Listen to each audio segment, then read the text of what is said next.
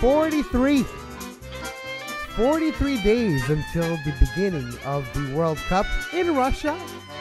And today, to talk about England, of course, we have Duane Rollins on the line. Joining us live from England, Kris Heneage, freelance reporter, soccer reporter. Kris, how you doing today? I'm very good, thank you.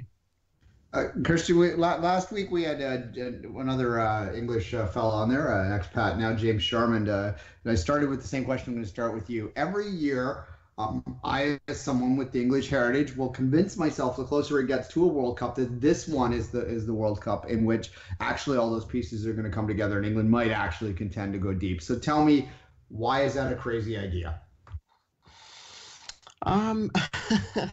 I think it's potentially a crazy idea just because of how they finished the last European Championships. The problem with England is it doesn't seem as if they have a perfect opponent because they seem overawed by the prospect of the elite level teams, and yet they seem petrified of stumbling against the minnows. So there's no real sweet spot for them in terms of opposition. Well, and fair enough. And you're looking at this group. There are some of both. You have your Belgiums in here. You have your Panamas in here. So is it fair to say that maybe you're a little more concerned about how they'll perform against Panama than they might against the dark horse pick that a lot of people have in Belgium? Yeah, I think it's an interesting one in that regard because for me, Belgium, they certainly have question marks over them, but none of them are about the players that will take to the field. It tends to center around Roberto Martinez, if I'm honest. I think tactically, there are a lot of accusations you can throw at him. His predecessor, Mark Wilmots, I don't really think had a game plan. It was very much just go out on the field and do what you want to do. Whereas Martinez, to be fair to him, definitely has a plan. He has an idea of what he wants to do. But I saw Kevin De Bruyne criticize the tactics after a friendly against Mexico. And I think for me, it's things like that where I just have concerns kind of about how they'll defend, partly because of his time at Everton and Wigan, where he could organise a nice attack or a good possession system, but not much of a defence. And then just in general, how the team will flow with each other. One of the important part of the next few weeks is seeing who's going to be in form coming June. And there's been a lot of rumors over the last few days that Harry Kane will not be 100%. And how important is Kane to England's chances? And is it too close the time remaining until the World Cup to find another option if Kane is in fact injured? I think, yes, Harry Kane is important because he's that focal point in attack. He's someone that not only offers you goals, but I think offers you a bit of creativity as well, which is not something you can always say about a leading forward. And I think for that reason, yeah, he's got enough time to get back into form and where he wants to be. I think you see now he's scoring goals still. I mean, he picked up one there against Watford on Monday, and he's got 3 games left of the Premier League season to try and get back on track and build more momentum. In terms of whether they have a plan B, it's probably Jamie Vardy. I think that the difficulty Vardy has is that if you're going to play against these sides like Panama that will sit a bit deeper, whether he has that space to run into that he thrives on.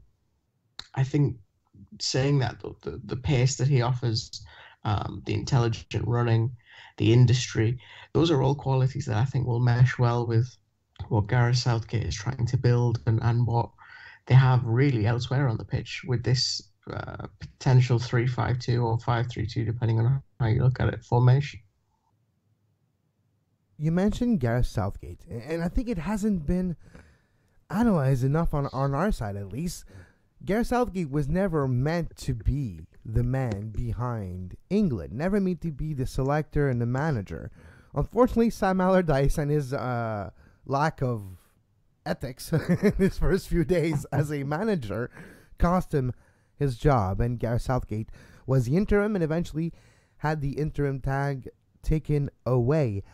Does he have the chops to manage at a World Cup? I know might be an unfair question, but we're looking at managers in the world of football, international football, at the highest possible stage venues. Can Gareth Southgate really lead England tactically and maybe even in the choice of players on any given day. It starts soon, June 18th, first game against Tunisia, and then the 24th of June, their second game. Can Gareth Southgate get the best out of his players? I think so. I think it's the thing with Southgate. To me, he has quite a polarizing perception, because he did do a lot of good work with England's under-21s. He built a good side, he filled it with confidence, and then they got to a tournament, having beaten Croatia, I think it was, in a playoff, and then they just kind of tanked, which is obviously a concern, because I think you're always going to try and extrapolate something from that past experience into here. I think, again, he's got the confidence of the players. I think he's got a very clear and defined ideology. Tactically, which I don't think you could always have said with England tournaments recently.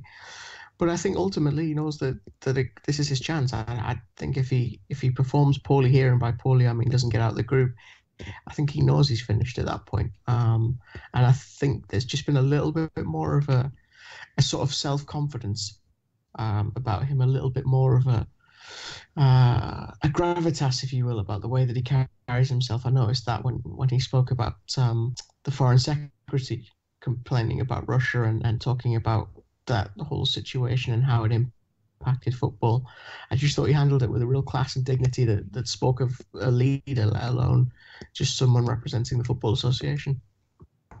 Christian, I am just old enough to remember Gary Lineker at the end of his career. Obviously, Alan Shearer, Wayne Rooney are the two England focal point strikers that I most remember, and both of those players had some flaws in their game. You go back to Harry Kane now, and I wonder, when you look at him as your focal point, as your person you're going to most rely on to put those offense, whether it's fair to say that this is maybe a generational player when it comes to English players, that this is the best sort of lead offensive player that England has had in probably an entire generation, if not a couple.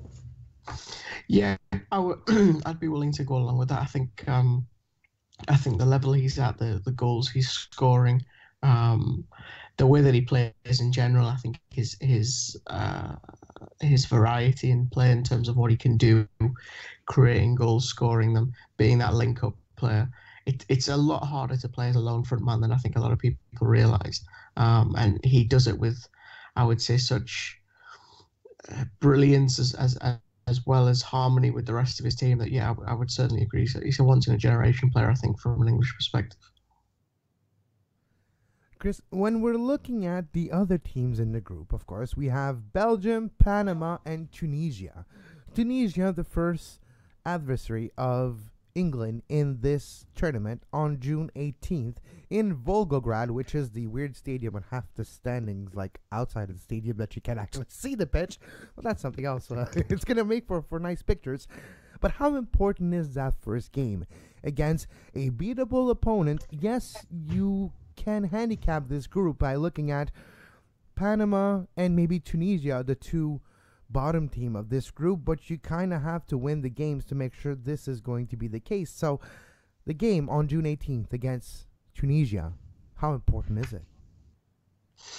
I think it's important to set up a foundation really for the tournament. I think they've obviously got Panama second and then finish with Belgium, as you alluded to there, and in theory you can be pretty much qualified by the time that you meet Belgium in that third game, and if they do their thing, then in theory you're both helping each other through into that last game, maybe with a draw. So I think for me it's important to set that standard early on. It's nice in terms of building momentum as well. I think if you had Belgium first and you suffer a defeat, then instantly there's more pressure on Tunisia, whereas realistically with that first game, if it goes terribly, you do kind of know at the same time you've got two opportunities to fix it and turn things around. Christian, if I were to go EASY, I think most England fans would know what I'm referring to in terms of the famous headline which proclaimed England's group as being easy for them, and then it turned out to not quite be quite that way. This, again, looks like a group that is advanceable from with some ease. What has the reaction to the draw been in England, and how confident is the English press, the English people in England's ability to get out of this group? I think when it comes to expectation, that to me has been a little bit ambiguous at the minute. I think there are certainly people that are expecting victories against Tunisia and Panama because of their standing in world football. But I think in general, the actual tournament, it does kind of fluctuate. It's very polarizing in so much as there are certainly pessimists who believe there's little chance they get out of the group. There are those who think they get out of the group and are then shot down by the first knockout opponent that they meet. There are some that think, you know what, this team, it's young, it's vibrant, it's exciting. It's performed well in qualifying, which is a staple of English football. They perform well in qualifying, if nothing else, and that they could finally sort of make that run and get to a quarter, maybe even a semi-final. So I think it's very wide-ranging. I think that's why the first game or the first even two games, those are the ones where really you start to refine your expectations and whittle them down. One team we haven't talked about in this group is Panama, and I know you have a lot of information with CONCACAF. You've been following what's going on over here for a long time now, Kris. Panama, usually CONCACAF teams in recent history has performed well in the World Cup. If we're looking at Costa Rica in 2014 and Mexico, obviously. How dangerous can Panama be? And can they be the monkey in the wrench in that group and maybe cause a surprise and finish second?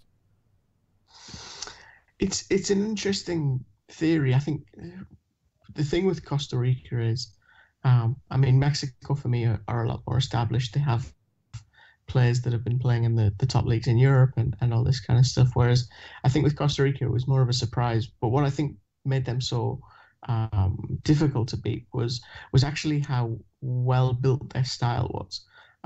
They clearly had strength in the wing back position with the likes of Gamboa. I think Junior Diaz was there as well. And they used that. They used the fact that they had speed in transition, that they had a little bit of quality with Ruiz and with Joel Campbell. And I think it was actually a really well-constructed side. From what I've seen of Panama personally, I don't see that same meticulous approach. I don't see that same attention to detail. I think, a player like Gabi Torres is someone that has a bit of quality, obviously has played in MLS, so has been a little bit more conscious than others. But I personally think they're more likely to mirror Honduras than Costa Rica or Mexico, just because I think there's no polite way to say it. They lack quality across the field, and yes, they might be defensive. They might grind out a 0-0 or even a 1-0. But I think to actually take it to teams like that, it's not something that will suit them at all. Turns out Costa Rica had a pretty good keeper too, if you look back on that. But Christian, I want to turn our attention a little bit away from the tournament itself and look at what's going to happen immediately before. Obviously, the bid for 2026 has a lot of interest in the part of the world that Kevin and I are in, with the United bid being a part of that. The more that we track this, the more that we look at this, the more it looks like Morocco is gaining traction and may now be the favorite to win this. How are you seeing the 26 bidding process from where you sit?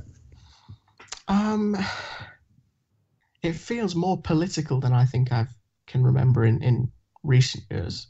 The inclusion of America's dear leader in proceedings, trying to sway things to encourage more votes for the US.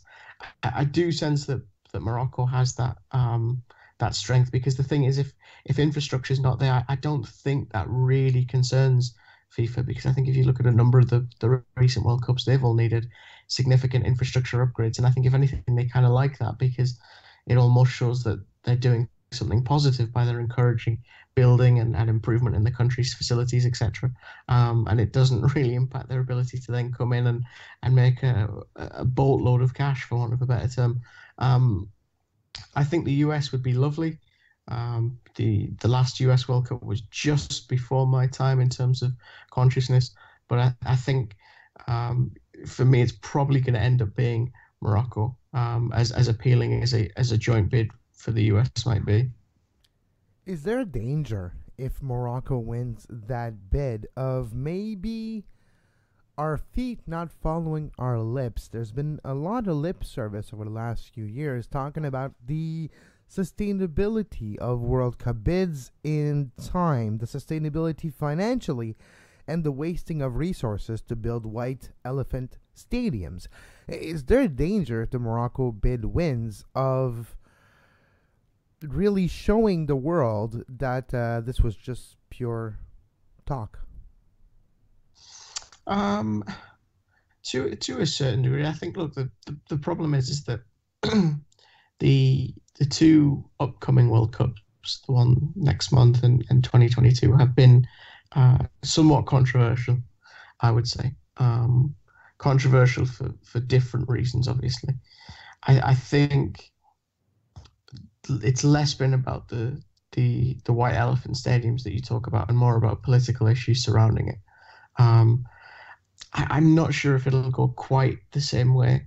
In that sense, I think that you're always going to struggle to really harness and make use of that much development, because it is often huge. And I think that if some positive comes out of it, then that's really all we can hope for. We of course focused most of this interview on England and its group, but to end it, Christian, we'll go with an overarching question for the World Cup.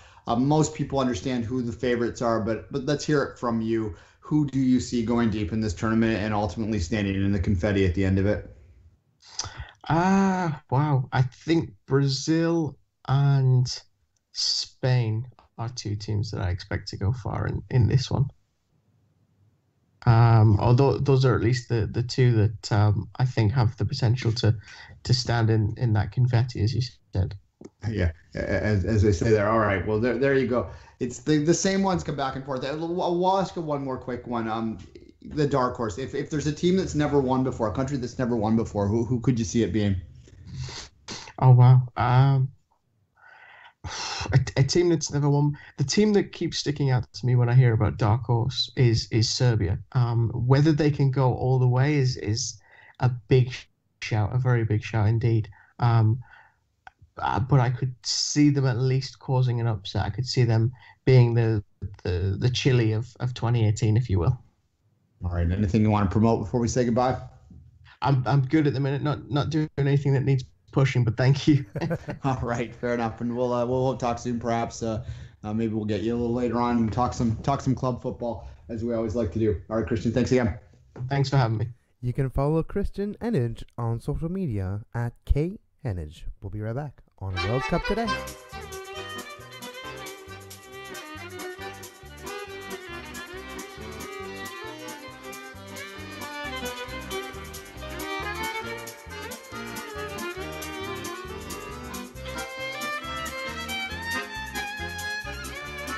Patreon.com is where you can support us. You like the daily format during the World Cup? We'll need your help to make sure we have enough coffee to stay awake during a month. Patreon.com/sports podcasting network. Duane, I have no clue what the guy's saying right now. Like, maybe we should have learned Russian before now, but it's not easy to learn. No, they got the different characters. That always makes things complicated. Russia is one of the most terrifying languages on earth. You could be saying, like, you are a cuddly teddy bear, and it would sound ominous in Russian. No offense to any Russian listeners out there, but it truly would. What a beautiful cuddly teddy bear sounds like, oh, I'm going to get murdered in my sleep. An upside down letter? Yeah, no. How do I pronounce that N? Is it an N? It's upside down. I don't know. I'm confused. Let's talk about England. There you go. Where do you go with Christian's interview there? I mean, England's always a big question, Kevin, and I don't know what to think about it. And I think that he sort of nailed it, that reading the English press, and it's obviously the one that we kind of follow. Well, I shouldn't speak for you, but in English Canada, certainly the foreign countries that we follow closely. I'm wearing an England jersey, 3 lions on my heart right now. Not saying it's the only one I have. I have about 10 different national team shirts, but England is part of my heritage. There's France, England, and obviously if Canada was in the World Cup, it would be the heritage, but alas. Exactly. So, but there is, I think, this like reluctance that I'm sensing in England this time to truly embrace hope. Because in my lifetime, that's always been the thing that you always see. And I joke about that with the first question with these guys. It's like, oh, why are we going to get killed this time? Is because there has been. Like, people get their hopes up, and they always point to something. And this time it might be Harry Kane's form. It might be even some people, as I've said, might point to the success they've had at Youth World Cups and say, well, this is an indicator that things are going to get better soon. And maybe you say Liverpool making a Champions League final, they'll being, their best players. Hey, James Milner scored yesterday. Granted, it was with his face against his own net, but still, he scored. Yeah, I don't know if Henderson and Milner are necessarily the players that are pacing Liverpool right now, but nonetheless, it's there's lots of reasons you can point to hope, but I don't know, and I honestly don't know what to think about. They should get out of the group. We don't know much about Tunisia, honestly. Those Northern African teams generally are competitive, though. You look at Algeria over the years, you look at Morocco over the years. They tend to be good teams, not necessarily great teams in a World Cup that can be tricky to get by, but England should be able to get past them. Christian did mention Panama, and I do think they probably are a step below what you would see Costa Rica being out there, or the United States even if had they qualified. But then again, England, you go back in their history, and they drew Trinidad and Tobago in their one and only World Cup. So it's complicated for them. And the other part of it is, too, if you want to go deep into a tournament, you really need to win your group. And whether England can be good enough to beat Belgium, I don't know. Yeah. Belgium remains to me. They're maybe it's because they're a French country, too. It's the French countries always throw you for a loop. You don't quite know what to make of them. They always have drama going on behind the scenes, it seems like. And with Belgium, my feeling is the talent is there. It's going to be about Roberto Martinez. And is Roberto Martinez the type of manager, I don't want to say qualified enough, because the guy's qualified, nothing to do with that, but it's the experience at the international level, being able to influence the result of a team, of a game, with the smallest amount of actual substitution or words or directions you give your team, is to be able to think of the future, to be able to imagine 3 games in a week and a half and trying to find ways to have an output of performance that's consistent in those 3, resting a few players, especially the way this calendar for England is made. It's kind of an easy one for England and Belgium in a way, because if you're England, you start with Tunisia on June 18th. Your second game is June 24th on Saint-Jean-Baptiste. Maybe I'll have a nice little present for me with the win against Panama. And then the week after is versus Belgium, the final game in Group G. So it's an easy setup to come into maybe the third group game with already 2 wins behind you and a favorable differential, which you can rest players against Belgium, and you never know if you're going to face them again in the tournament. It is possible in knockout stage if both teams make it out, so you do want to maybe not show all your cards in the last game of the group stage if you got the 2 wins already and a favorable differential. Yeah, by that time you're going to know what the other groups, how they're shaking out in terms of what your round of 16 matchup will be, right? And there are occasions in a World Cup where it's advantageous for you to be on the number 2 spot of the draw, so you don't necessarily know how you approach that game. I look at this group the more I look at it, and again, I'm not going to pretend to be a Tunisian football expert here. It's not a team that I have a great deal of knowledge of, and maybe next cycle, if you hit us on the Patreons, I'll really start to focus on Northern African football. That might be a goal there, if you can get me up to about 1,000 a month or so.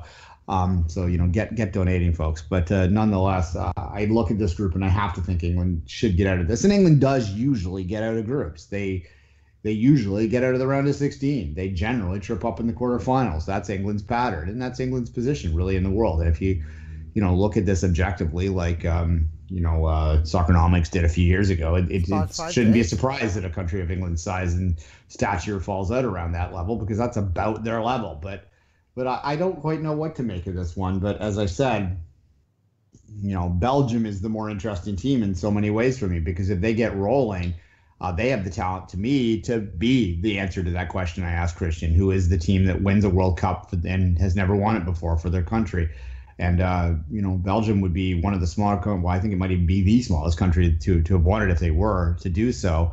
The infighting is the main reason no one's talking about them right now. So this is going to be an interesting World Cup for them, and to see what they can do. I'm excited by it. I do think, Kevin, that when you look at the international game, It is becoming closer and closer in my mind until we have a true upset winner of the World Cup. I think tactics are becoming more universal, so that you could have a Greece, you could have a Greece 2004, you could have a Portugal 2016 happen at a World Cup, that a country gets rolling and is able to completely shock the world with a win. That to me could happen. Whether it happens here, I don't know, but I think it could. And you go back even 12 years ago, it wasn't really possible that more than 5 or 6 teams could have won. But now, I think it's likely that those same 5 and 6 teams are going to win. But there is just that slim chance that you might get a true stunner out there now, I think. Well, especially if Germany and Spain don't perform the way we expect them to be, one of those 2 big favorites, and you'd like... Our top 4 favorites, probably Spain, Brazil, Germany, and France. Those would be maybe the top 4. If a few of those teams don't make it out of the group or get booted out early on in the knockout stage, then it could be very open. If Spain and Germany gets booted out, well, guess what? It's an open tournament. But for me, if I'm looking at Group G and I'm thinking how it's going to end that group, my prediction for this group is Belgium winning on differential only. Equal points for England in second, Panama third, Tunisia fourth. Tunisia, no points. I think Tunisia's going to lose all their games. I just hope they score a goal, which we haven't been able to. Because when I look at Tunisia, I'm like, yeah, it's like us. It's like if we would qualify. That's what we would look like at the World Cup. Saying we, I mean Canada right now. Well, precisely, yeah. All right. Well, next week, our at least our plan right now is to focus probably on France and the French teams. So we'll look to get a French-speaking journalist on here that follows French football closely. We're working on that one, and maybe we'll have a little more to say about a country like Tunisia at that point. But nonetheless, getting excited a little bit for this now. The more I think about it, and part of it's because to me, there's only really one game left in the European football season right now, and we'll talk about that tomorrow. But you mean the championship playoffs, right? That's what you're talking about. That's what you're that'll excited for. Be fun, but yes, yeah, got to see whether poor Cardiff can get back up again or something. No, yeah, we would. Exciting show tomorrow on Soccer Today. We're working on a few things, interesting topics to talk about, and maybe going out of the famous box as well tomorrow and talk about real issues in the world of football with a soccer perspective. As always, you like the show, World Cup Today. We will be going daily during the World Cup at 10 a.m. or so, depending on the day in our schedule, but live every day on our YouTube page, youtube.com/sports podcasting network. Patreon.com is where you can support us financially. Patreon.com/sports podcasting network. $2 a month will give you access to the Two Solitude Soccer Podcast for patrons only, an exclusive show where we talk about Canadian soccer and the Canadian Premier League. Brand new episode coming later today. And as always, you can follow Duane on Twitter at 24th Minute, myself at Kev Laramee, and we'll be back with Soccer Today tomorrow.